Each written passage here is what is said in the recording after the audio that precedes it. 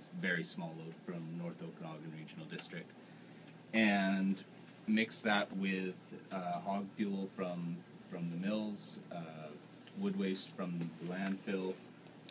Pretty well any kind of wood waste we can get our hands on that accommodates our system. And mix it together, put it on aerated pads, which you'll see when we get up there.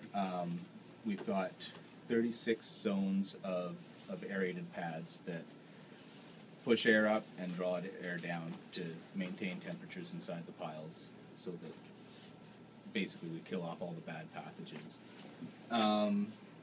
So with this is essentially how we operate our piles.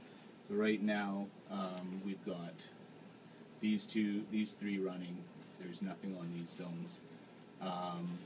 We monitor the temperatures with 5-foot probes that tell us the top and bottom temperatures, and takes the average of those.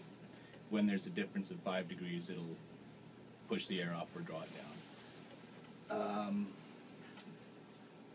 Let's see, we've got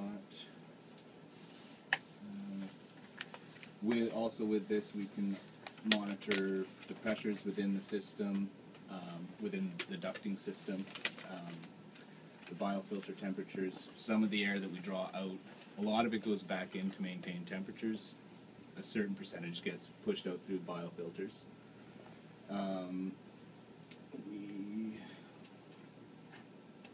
That's about. Actually, I'll show you a graph of some of the piles.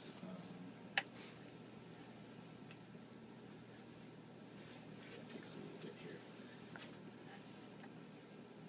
We used to have a really. Oh, actually, there's a picture of one of our graphs here. So essentially, we want that sort of breathing looking lines, so it's going up and down constantly.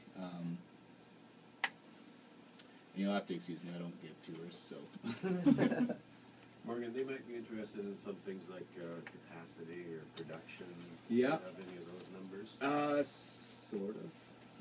Approximate numbers. Yeah, let's see, our numbers are kind of out of date. Marsh is much better at that aspect, but generally we take in roughly about 30 to 30,000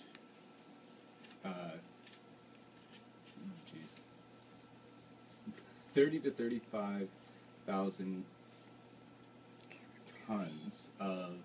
metric tons of biosolids is what we take in, process, and ship out. Is that per week or? Annual. Annual. Yeah. Yeah. Breaking it down into smaller amounts, I really don't know. I think every truck brings in about. You know what? I don't even know. Yeah. So, anyways, that's sort of where that pile's at currently. It's all in real time. With this, I mean, we can control manually if it's closed or positive or negative.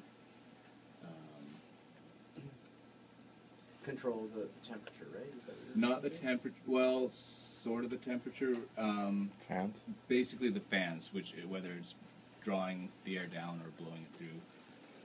With that, you can adjust temperatures, sort of. If you draw air in, it generally cools a pile. If you're pushing air into it, it'll generally heat it up, get all the little bugs starting to work and do their thing. That's, I think, kind of about it. Yeah, we can. What's the footprint here? How many acres is it? I think we're at 12 acres. Well, 12 acres up top for where all the work goes. Or actually, no, maybe it's only. I think our entire site is 12 acres. I think up top is about 5 to 7.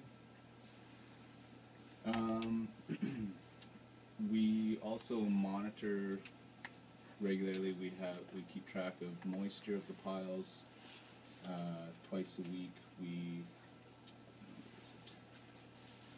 keep track of our biofilter temperatures, how much water we're bringing in and sending back out to the reservoir. We also keep track of H2S on the piles, coming off the piles. We keep track of ammonia and amines. And yeah, basically, there's not much for this year so far, but yeah, we keep track of it all, so that we get a lot of complaints from people. We've also got show you in the other room. It's we've got a state-of-the-art device called an e-nose, and where we can monitor the odors coming off our piles. We can see a model of what our odor plume is like, where Wind it's direction. going, everything, yeah. Which has helped with our complaints because we actually have something to kind of fight back with. Yeah. And that's kind of about what we can get into down here. We keep track of our bulk densities, which is essentially how dense our piles are, the free airspace within the pile, which is quite important because if it's too dense and there's not enough airspace, we're not going to push air through. The pile could go anaerobic and then really cause a stink. It'll still compost, but it won't do it properly.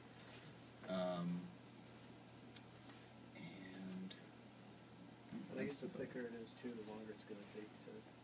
Yeah, and we can see with that program, we can see it right away when temperatures don't come up.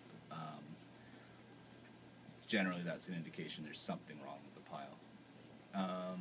Do your volumes vary over summer and winter? Not so much with coming in. It's pretty steady. Going out, we sell a heck of a lot less during the winter. Our primary, I guess, consumer is Nature's Gold. They take most of our product and they further refine it into what they want. What else is there? Ogo grow as well? Sorry? Ogo grow as well? Well, we make Ogo Grow. Yeah, and they turn it into Nature's And Gold. they turn it into Nature's Okay. Gold, yes. We sell to other companies as well, but not to the extent of Nature's Gold. Go ahead. Have you started your tour yet? Sort of. It's down here at the moment, but we're going to be heading up shortly. Did you want to join? I was just going to say, remember to close your locker because there's all that pornographic stuff. Thank you.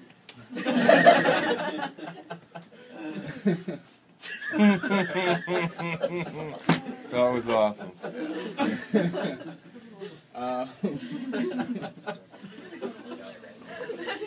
Good talk. Well, with that, With that, we'll go. I think we'll go up top.